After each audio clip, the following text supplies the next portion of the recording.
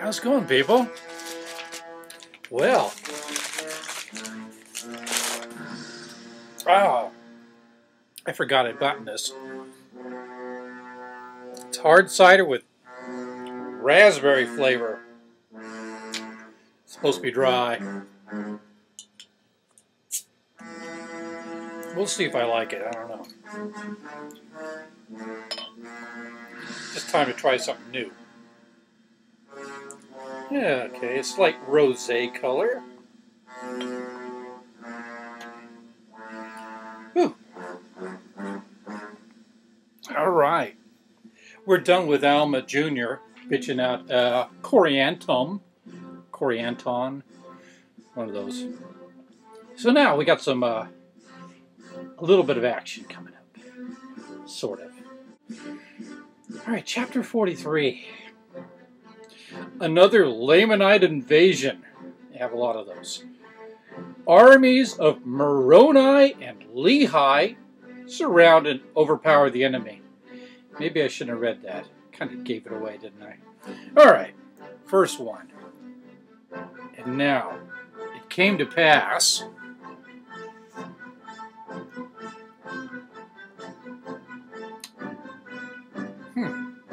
Kind of like a champagne or something. Real sweet. That the sons of Alma did go forth among the people to declare the word unto them, and Alma also himself could not rest, and he also went forth. Yeah, they couldn't have said that a better way, a shorter way. 2. Now we shall say no more concerning their preaching. Oh, damn! Well, we got a really mega dose past 6 chapters, so yeah, I'm ready for some bloodshed now. Yeah, except that they preached the word. Which one? Just kidding. And the truth, according to the spirit of prophecy and revelation. And they preached after the holy order of God by which they were called. 3. And now I return to the account of the wars between the Nephites and the Lamanites in the 18th year of the Judges, which is about BC 74. 4. For behold, it came to pass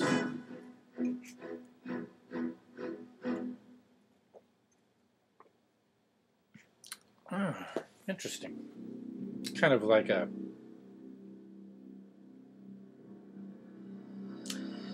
can't place it. It's kind of like a Kool-Aid almost. That's what it is. Not too bubbly. All right. Yeah, for behold, it came to pass that the Zoramites and the Lamanites, therefore, in the commencement of the 18th year, the people of the Nephites saw that the Lamanites were coming upon them. Therefore, they made preparations for war. Yea, they gathered together their armies in the land of Jersham. 5. And it came to pass.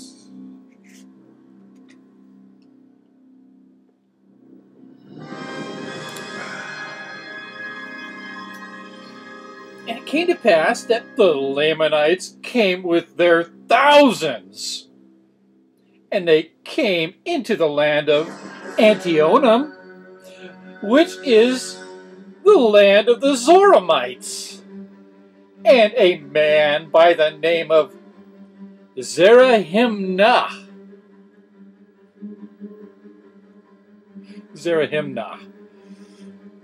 was their leader. 6. And now, as the Amalekites were of a more wicked, murderous disposition than the Lamanites were, in and of themselves, therefore Zerahimnah appointed chief captains over the Lamanites, and they were all Amalekites and Zoramites. 7. Now, this he did that he might preserve their hatred towards the Nephites, that he might bring them into subjugation to the accomplishment of his designs. 8. For behold, his designs were to stir up the Lamanites to anger against the Nephites. This he did that he might usurp the power over them, and also that he might gain power over the Nephites by bringing them into bondage. 9. And now the design of the Nephites was to support their lands, and their houses, and their wives, and their children, that they might preserve them from the hands of their enemies, and also that they might preserve their rights and their privileges, yea, and also their liberty. I should have been waving a flag right now. I got one on my window.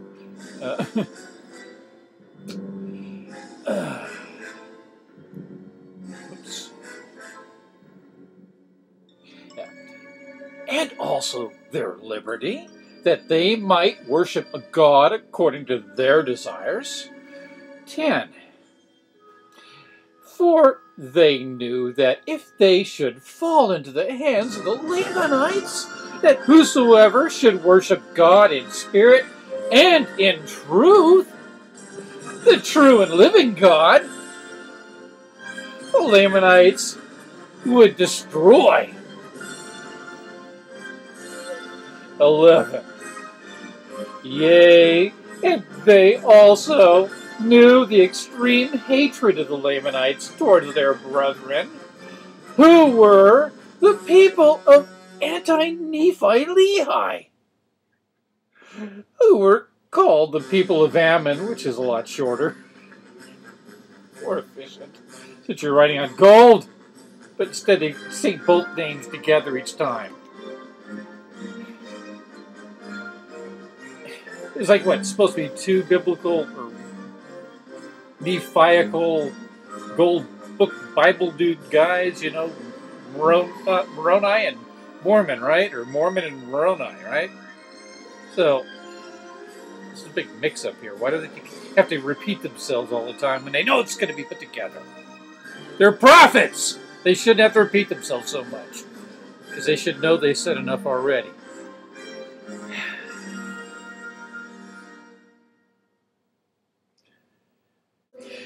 And they would not take up arms. Yea, they entered into a covenant that they would not break it.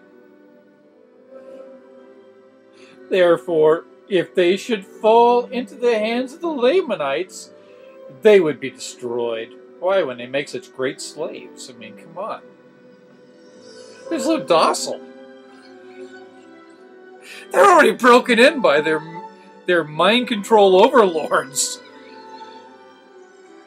Little self-esteem, smack that down.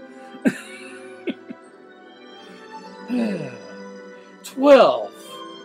And the Nephites would not suffer that they should be destroyed. Therefore, they gave them lands for their inheritance. 13.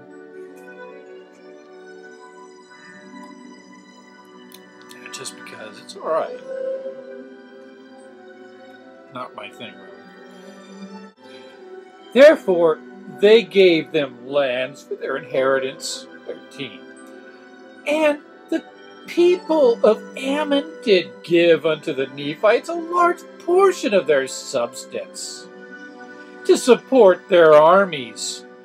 And thus the Nephites were compelled alone to withstand against the Lamanites, who were a compound of Laman and Lemuel, and the sons of Ishmael, and all those who had descended from the Nephites, who were Amalekites and Zoramites, and also the descendants of the priests of Noah.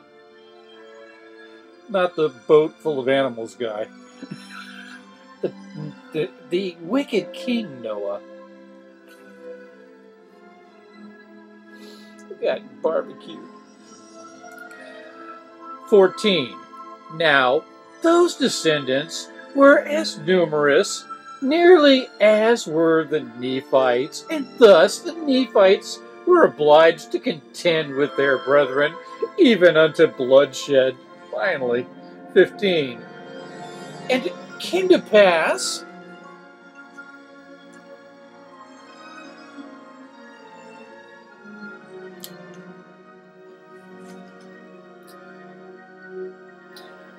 and 15. And it came to pass, as the armies of the Lamanites had gathered together in the land of Antionum, behold, the armies of the Nephites were prepared to meet them in the land of Jersham. 16. Now, the leader of the Nephites, or the man who had been appointed to be the chief captain over the Nephites, now the chief captain took the command of all the armies of the Nephites, and his name was Moroni. Sounds promising. 17. And Moroni took all the command and the government of their wars. And he was only 25 years old when he was appointed chief captain over the army of the Nephites. 18. And it came to pass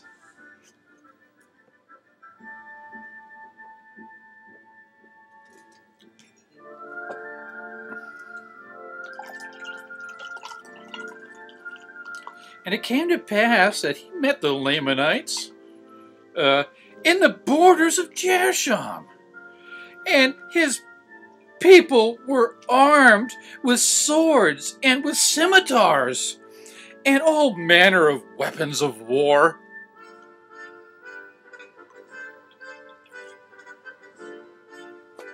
19. And when the armies of the Lamanites saw that the people of Nephi, or that of Moroni, had prepared his people with breastplates,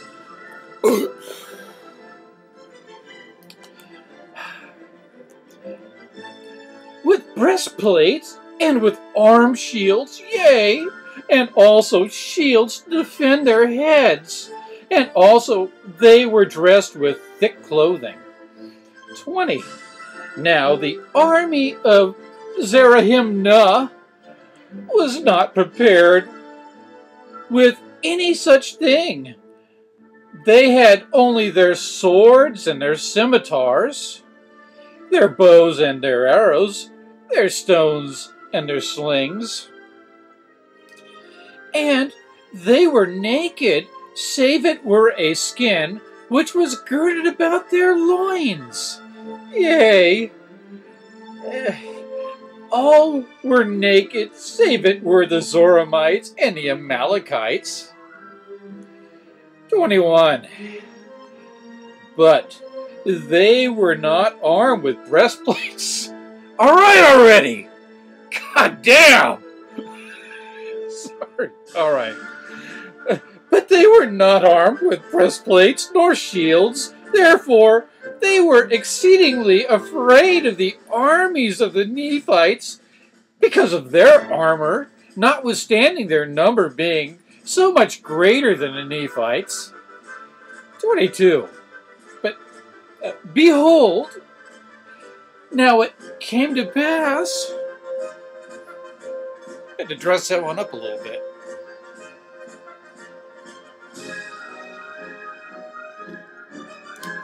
Once upon a time it came to pass.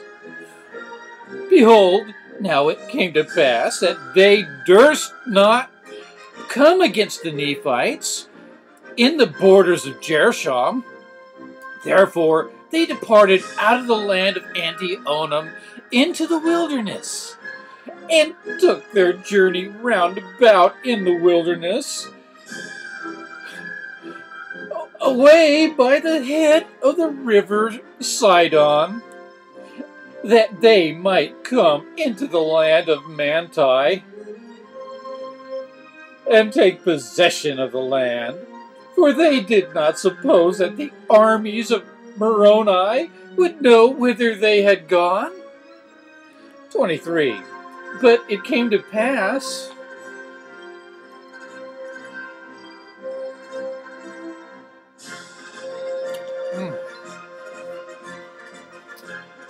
as soon as they had departed into the wilderness, Moroni sent spies into the wilderness to watch their camp. And Moroni, also knowing of the prophecies of Alma, sent certain men unto him, desiring him that he should inquire of the Lord whither the armies of the Nephites should go to defend themselves against the Lamanites.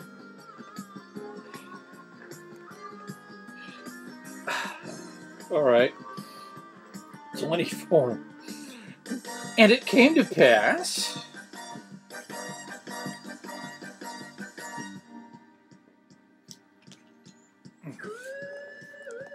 that the word of the Lord came unto Alma, and Alma informed the messengers of Moroni that the armies of the Lamanites were marching round about in the wilderness, that they might come over into the land of Manti, that they might commence an attack upon the weaker part of the people. And these messengers went and delivered the message unto Moroni. 25. God, I was feeling that one. Now Moroni, leaving a part of his army in the land of Jershon, lest by any means a part of the Lamanites should come into that land and take possession of the city, that the remaining part of his army marched over into the land of Manti. Well, fuck, why didn't you just have people there already? I mean, you knew they were a bunch of pussies. I mean, pacifists. 26. And he caused that all the people in that quarter of the land should gather themselves together to battle against the Lamanites, to defend their lands and their country, their rights and their liberties. Therefore, they were prepared against the time of the coming of the Lamanites. God, man, it's like cut and paste here. 27.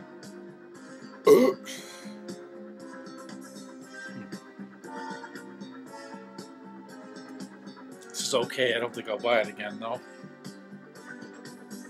It's overwhelming after a little while, especially if it isn't super cold, which it ain't right now, I guess.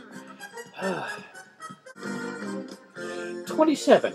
And it came to pass that Moroni caused that his army should be secreted in the valley, which was near the bank of the river Sidon, which was on the west of the river Sidon, in the wilderness. 28. And Moroni placed spies round about, that he might know where the camp of the Lamanites should come. Like you said earlier. You needed to say that again. It'd take a whole fucking verse to do it.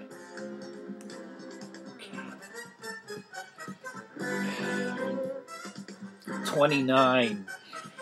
And now, as Moroni knew the intention of the Lamanites, that it was their intention to destroy their brethren, or to subject them, to bring them into bondage, that they might establish a kingdom unto themselves over all the land. 30.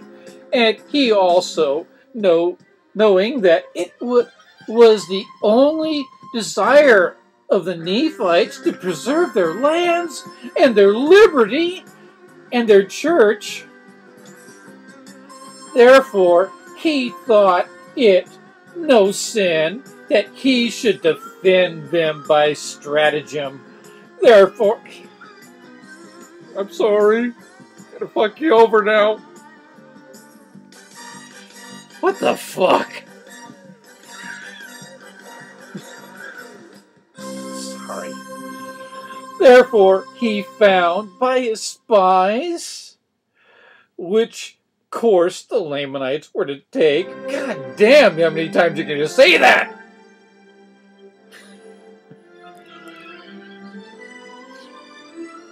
"31. Therefore he divided his army and brought a part over into the valley and concealed them on the east and on the south of the hill Riplah." 32. And the remainder he concealed in the west valley, on the west of the river Sidon, and so down into the borders of the land Manti. 33. And thus, having placed his army according to his desire, he was prepared to meet them. 34. And it came to pass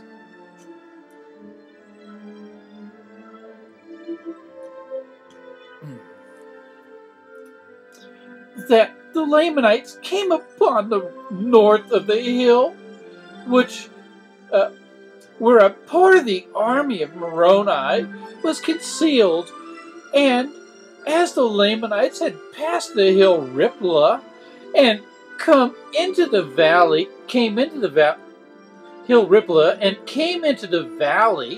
and began to cross the river Sidon, the army which was concealed on the south of the hill, which was led by a man whose name was Lehi, and he led his army forth and encircled the Lamanites about on the east in their rear. 36. And it came to pass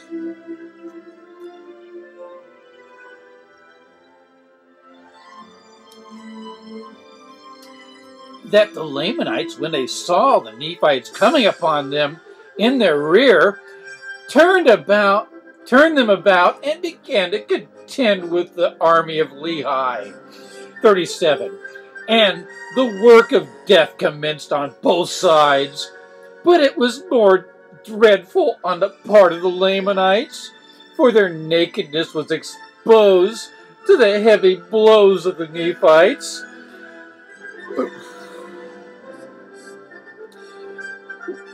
With their swords and their scimitars, which brought death about at every stroke. 38.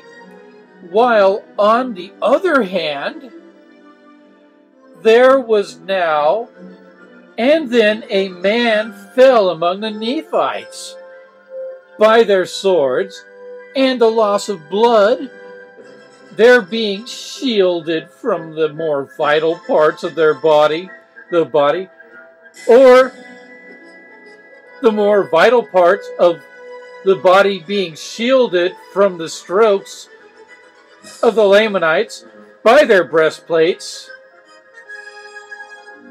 and their arm shields, and their head plates, and thus the Nephites did carry. This is verse 38, by the way. Check it out.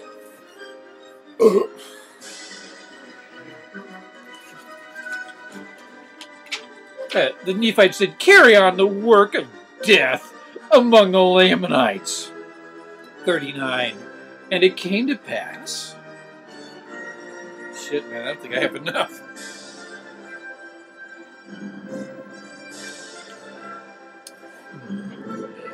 That Moroni, and it came to pass that the Lamanites became frightened because of the great destruction among them, even until they did begin to flee towards the river Sidon. 40. They were pursued by Lehi and his men, and they were driven by Lehi into the waters of Sidon, and they crossed the waters of Sidon, and Lehi retained his armies upon the bank of the river Sidon, that they could not cross. 41. And it came to pass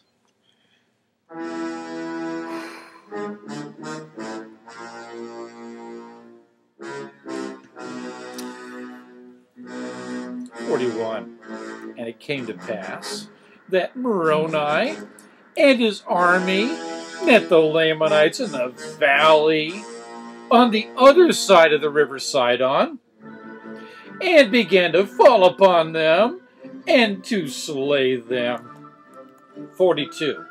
And the Lamanites did flee again before them towards the land of Manti, and they were met again by the armies of Moroni.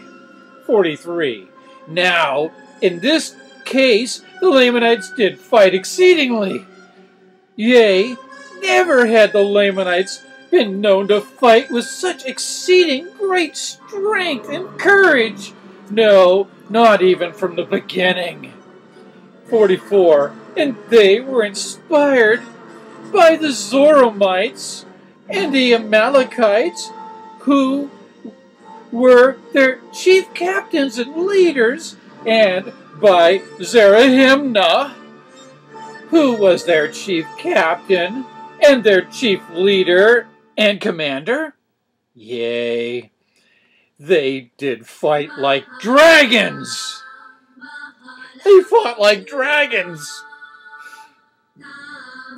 And many of the Nephites were slain by their hands, yea, for they did smite in two many of their head plates, and they did pierce many of their breastplates, and they did smite off many of their arms, and thus the Lamanites did smite in their fierce anger.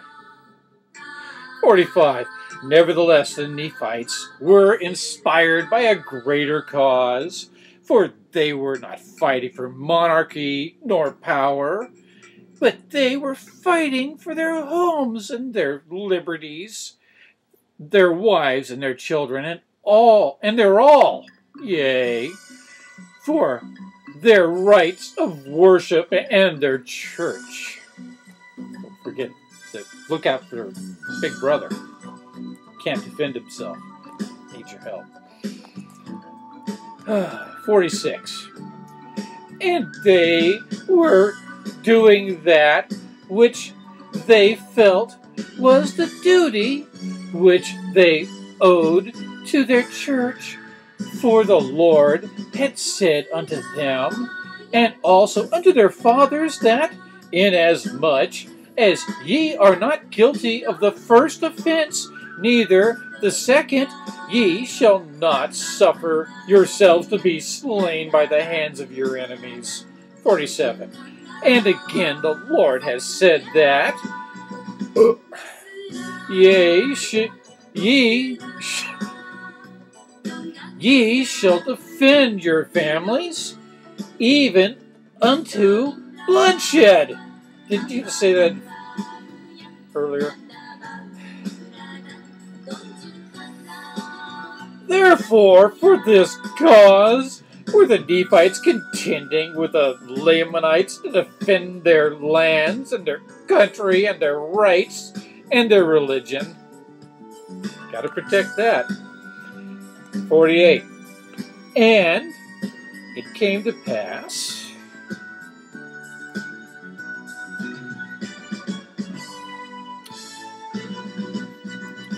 that when the men of Moroni saw the fierceness and the anger of the Lamanites, they were about to shrink and flee from them. And Moroni, perceiving their intent, sent forth and inspired their hearts with these thoughts. He's got time for a speech in a heated battle. Okay, let's hear it. Yea, the thoughts of their lands and their liberty, yea, their freedom from bondage. 49. And it came to pass, for the last time, I hope, made it, that they turned upon the Lamanites, and they cried with one voice unto the Lord their God with a rebel yell for their liberty and their freedom from bondage. Much repetition there. 50. And they began to stand against the Lamanites with power. And in that selfsame hour that they cried unto the Lord for their freedom, the Lamanites began to flee before them. And they fled even to the waters of Sidon. Now the Lamanites were more numerous, yea, but more than double the number of the Nephites. Nevertheless, they were driven in so much that they were gathered together in one body in the valley upon the bank of the river Sidon. 52. Therefore, the armies of Moroni encircled them about, yea, even on both sides of the river. For behold, on the east were the men of Lehi. 53. Therefore, when Zerahemnah saw the men of Lehi on the east of the river Sidon, and the armies of Moroni on the west of the river Sidon, that they were encircled about by the Nephites, they were struck with terror. 54. Now Moroni, when he saw their terror, commanded his men that they should stop shedding their blood.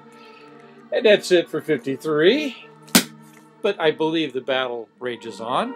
Look forward to getting back to that, but not tonight. Anyway, kind of some action. It redolent of, like, I don't know, a little bit of Alexander and a lot of Joshua. Nothing original. Cut and paste, repeated verses, almost. I mean, if I really had time to study, I could shred this book easy, but that's not the point of this. I'm just having fun. Anyway, join me for the next thrilling chapter, because I think actually it has the first scalping. Yeah, first time there's a scalping in North America in the next thrilling chapter. So, please stay tuned. Peace. Fuck out. Have a wonderful, whatever fuck it is you're having.